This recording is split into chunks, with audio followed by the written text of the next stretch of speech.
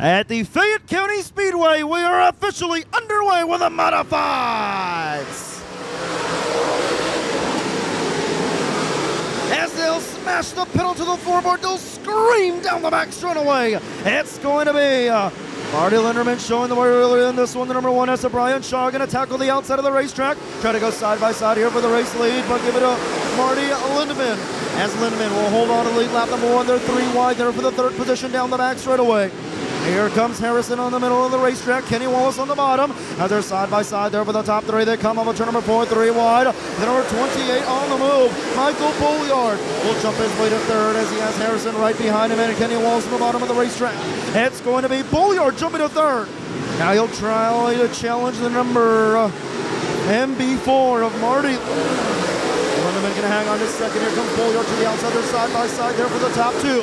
Down the back straightaway, Harrison going to tackle the outside as well. Here comes Kenny Wallace, side by side there for the top 4. Here comes Wallace on the bottom, last night's feature winner.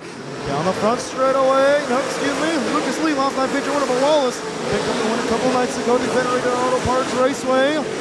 Shot to the outside, Linderman to the inside, they're door to door, down the back straightaway. Good battle there for 3rd, now they're 2 by 2 by 2 by 3.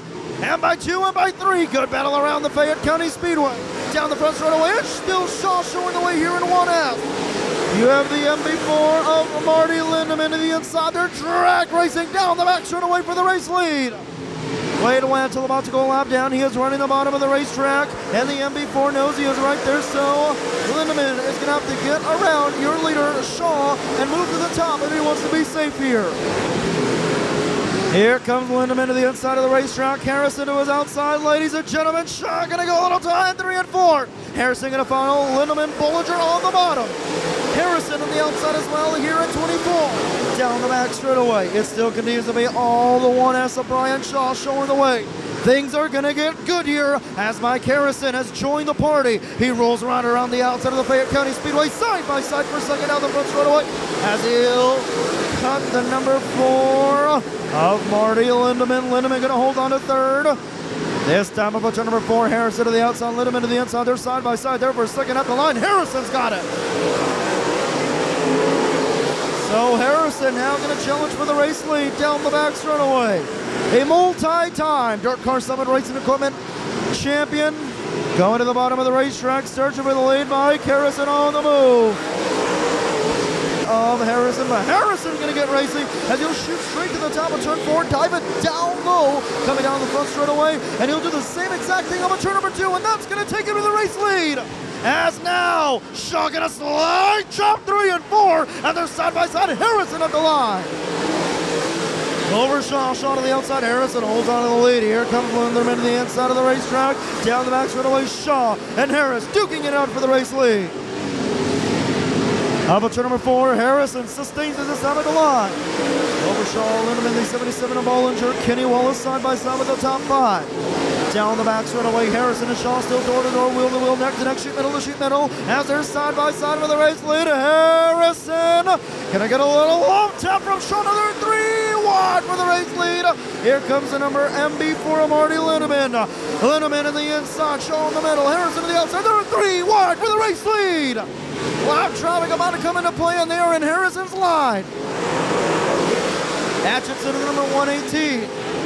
On the outside, he's going to slow down Harrison. Harrison will now slip back to 3rd. He's going to force him to go to the center groove. So Harrison to the bottom. This time on the exit of turn number 4. How about the 4 of Marty Linderman in the race lead here? Now Shaw to his outside. They're side by side. Brian Shaw trying to regain the race lead. They're very even down the back straightaway. Nose to nose, can't even tell. This time on turn number 4. You have Linderman on the bottom. He'll find a trample steam and jump right to it down the front straightaway. Oh, Mike Harrison flies off the racetrack. Safely, but flew off the racetrack, and Harrison takes it pit side. So now it's a 2-car battle for the race lead. Brian Shaw on the outside, then the number MB4 of Marty Linderman to the inside as they're side by side still here for the race lead. And Bollinger still running 3rd. Good side by side battle between him and the number 3 of Robbie Eilers. And Robbie Eilers and Bollinger side by side there for 3rd. How about the battle for the race lead? They're still side by side.